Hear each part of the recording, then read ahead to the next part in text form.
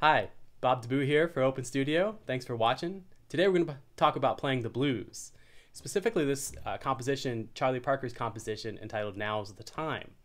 So the recording that we're referencing today is a duo recording with the great Houston Person on the tenor saxophone, one of the most amazing saxophonists ever.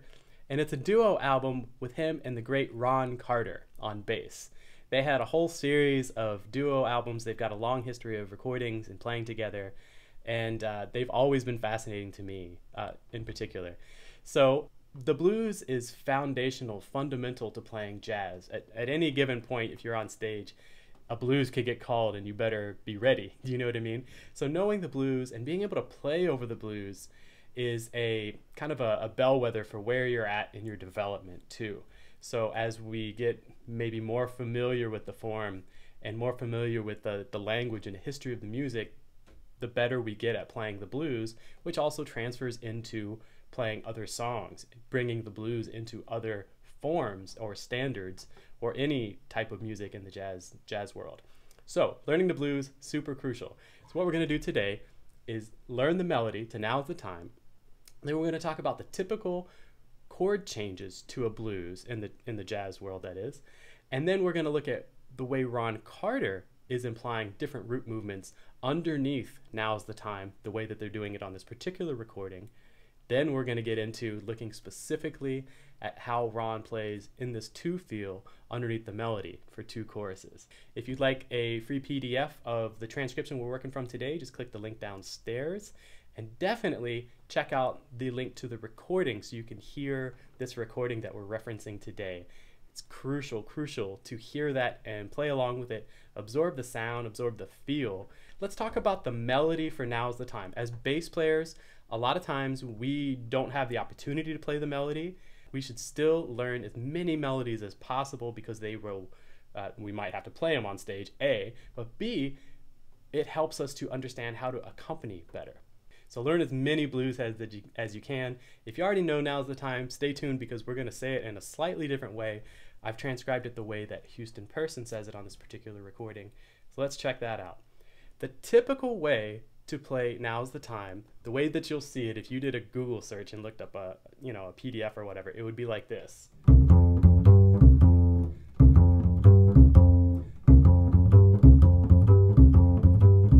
And that's totally fine. The way that Houston Person says it in this recording is instead of playing that C, he does this.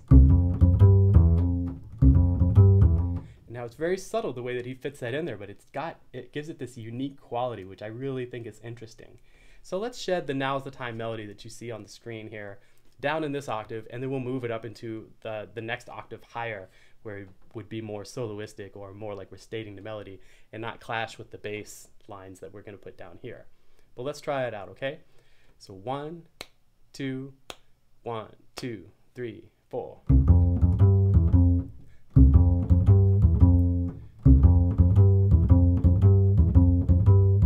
Okay.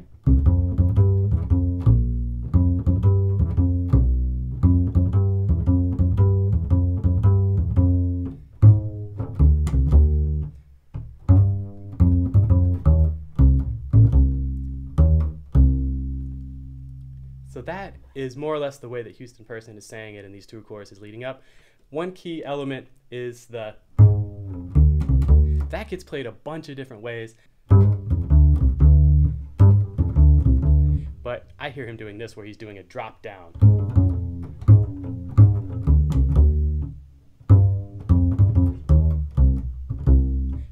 Sometimes you'll hear people do this, right? So the point being that there's multiple ways to say this melody. And learn the different ways and find the ways that speak to you, but there is, always going back to the original recording is crucial to know as a point of reference. Let's move this melody up an octave into the register that I was playing in the video when we first started. 1, 2, 1, 2, 3, 4.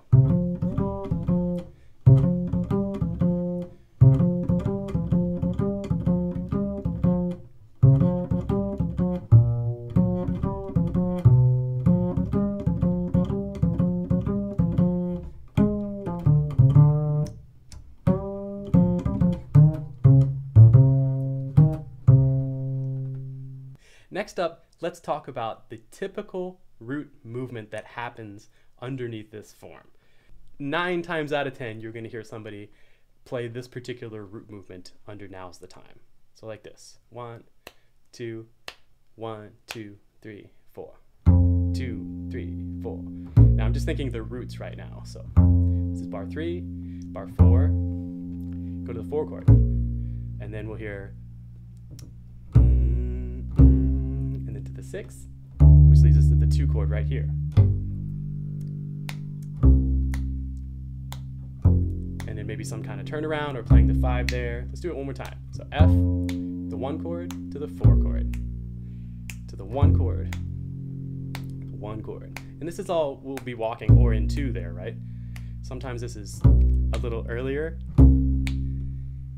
6, it's referencing the melody. This is 5, 1, 5. And then the top. So the blues form is of course 12 bars. In this case, it can be extended. There can be other things put into it. This is not a definitive video on the blues by any stretch. So now let's check out the root movement, not the bass line or the transcription, but the root movement that Ron is implying with this bass line here. Note how it's different than the changes that we just practiced, right? Those typical blues changes. It's similar, same form, but different root movement. 1, 2, 1, 2, 3, go. Going to the 4 chord, up a half step. This is a 2-5 to the 4. So to B flat.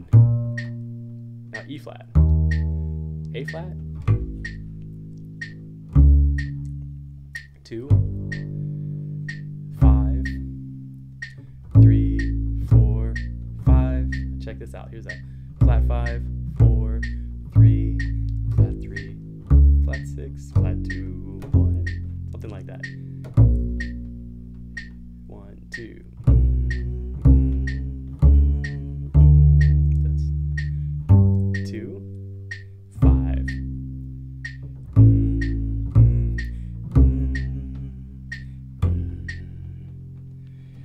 Great, so just some key moments in there to note. All right, we're starting off on the 1 chord, we're going to the 4 chord, nothing crazy there, a half step up, leading us to the, like a new 2-5 that's gonna lead to the 4 chord. So this C minor 7 is like a 2 of B flat, F7 is a 5 of B flat, which here we are. That's the 4 chord. Now, rhythmically, this is a little bit different because Ron is playing this root progression underneath the melody. So we want to think about when this is falling, where we're moving around in these changes. But we're starting on the 4, and then going up in the cycle of fourths. To E flat, to A flat, to D flat. And it fits with the melody on top. It's stark to hear the difference and the contrast in the different root choices there. So again, the 4 chord, up a 4th, up a 4th again, up a 4th one more time. Right? And now he's at the 2 chord of F, which is G, 5, and then something like a 3, to get us back to the 5 again. Now here, the second chorus, he's playing a B natural, so it's a tritone substitution of the 1 chord. Walking around, walking down chromatically. Now up in 4th, down a half step to get to the root, right? So we found some gravity there. We got back to the root by the end. Up a 4th to the 4 chord. Up a half step. The 1 chord with a 5 in the bass. C sharp, you could call this C sharp diminished, right? Or I think you could call it A7 with a C sharp in the bass, which is going to be the 5 chord leading into D7. So this is A7 over C sharp, but it's going to D7, that's the whole point. That D7 is the 6 chord or a new 5 to get us to the G minor to C7, and then we're really back to 1 there, okay? So what we've done so far is we've talked about the blues form, we've looked at the melody, the way that Houston Person is phrasing it in this particular recording, then we've talked about the typical chord changes to an F blues that one might play on Now's the Time, just so we have our bass line, we have our fundamentals together. Then we looked at the root progression that Ron is implying in the transcription that you heard earlier, like at the beginning of this video. Now let's get into the actual transcription itself. A really important thing that we have to have is to understand the sound that Ron is getting here too. And please listen to this recording a ton. Listen to how Ron is playing long notes, beautiful long sustained notes with really clear attacks. Where he's putting these skips too is another matter, right? They're written as eighth notes in this particular transcription. They're not straight eighth notes, obviously, and they're not even just triplet eighth notes. There's another thing that's going on with Ron's feel. So we'll do the best we can here today, but still checking out the note choices and the rhythmic choices that Ron is doing here, I think is really beneficial. So let's play through the first chorus.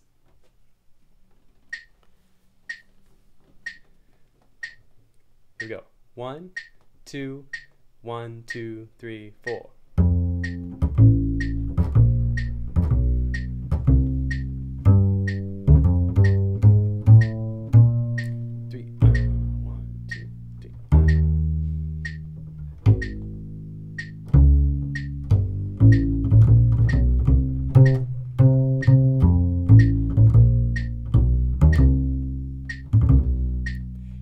Down to this flat 5 thing, which is really super hip, and it works with the melody. So inside of all of this, if you can hear that melody happening, it's really cool.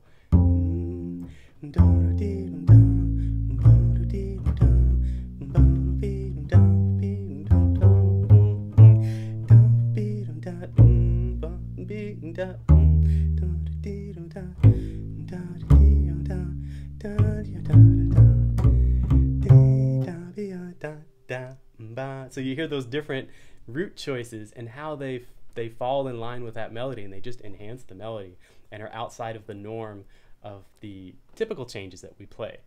Okay, so again, we have long notes, we have these skips, but there's still this real emphasis on 1 and 3 being our big beats. All right, especially the first 4 bars.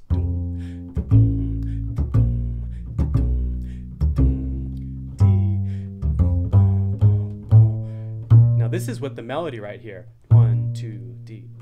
1, 2, 3. 1, 2, D.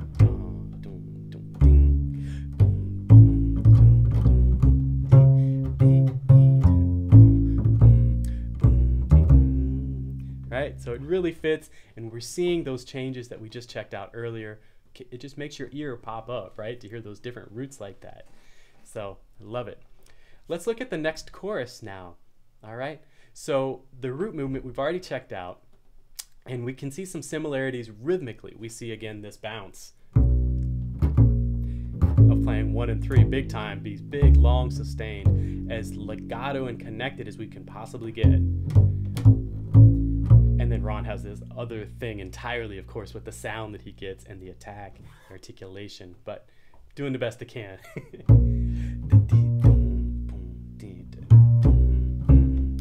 Right? So let's play this second chorus here along with the metronome, try to make it feel right. I've got my metronome set at 62 beats per minute, by the way, and I'm calling it beats 2 and 4, just for practice. Here's that second chorus. 1, 2, 1, 2, 3.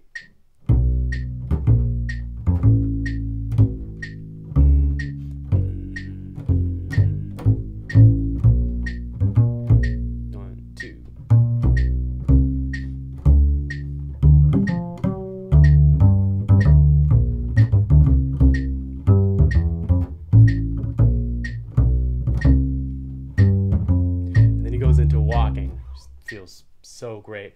And then, as I was mentioning earlier too, they alternate between playing a chorus in F and then playing a chorus in C, back to F, back to C, and it just gives us this beautiful lift. Houston Person's playing is sublime, and just, I mean, it's so much goodness in that. Please listen to that recording so much. Okay, so just a couple points of interest here is that leading into this second chorus, Ron has this like signature, this little like rhythmic muted thing that leads into beat 1. It's something like that. It's really hard to hear just from the recording, but that gets us into the top of this. Now the B natural, again, we talked about this a little bit. The B natural is like a tritone, so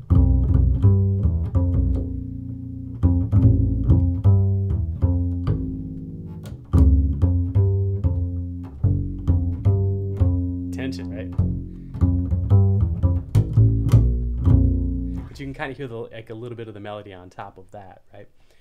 All right, so we've got that B7, sharp 11. These are just guesses on the what you want to call the chords. Leave in the comments what you think these chords actually are. I'm really just a big fan of the root progression that Ron is doing here and how he's making it sound like it's got tension and release and how it's moving forward the whole time. It's beautiful. So B, B flat, A flat, D flat, G flat, and then a walk up to the 4 chord. Big times, we're still in a 2 feel, and that's based around rhythmically around the melody. Now he's playing a D7 right there, and just giving that extra lift rhythmically, using this open string to bridge back down into the lower register out of playing higher here.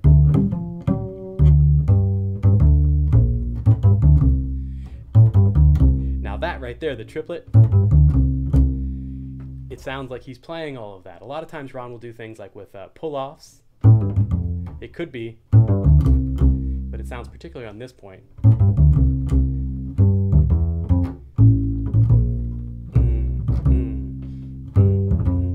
So he's got a lot of key elements in here.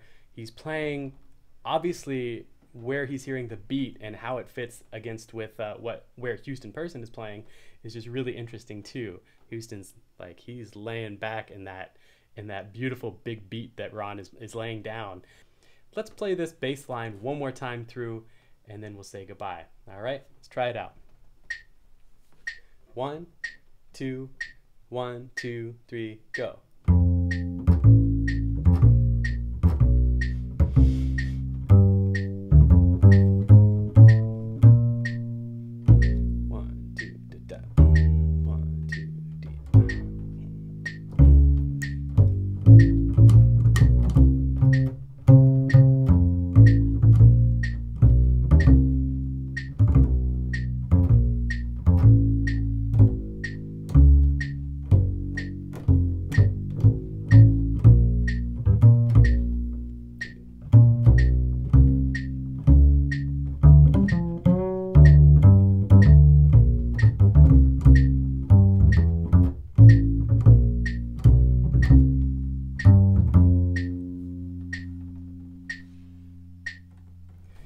Cool. So a lot of really great, useful information in there that obviously just sounds beautiful to listen to, but it's stuff that we can put into our wheelhouse too when we're playing at a 2 feel.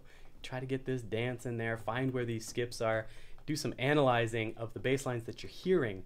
Transcribing is great too, but really play along with this as much as possible. If you can memorize this and play along with Ron, you're going to start to feel that just way more deeply.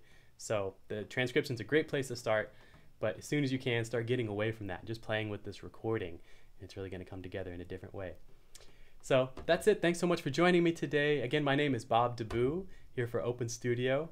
Thanks for being with me. If you're interested in what we were doing today too, consider checking out the Bass Access Pass. It's a great feature over here at openstudiojazz.com, where you, for a monthly fee, a really low monthly fee, you can check out all of the great bass courses by Christian McBride, Ruben Rogers, myself, some trio stuff with Peter Martin that's just great.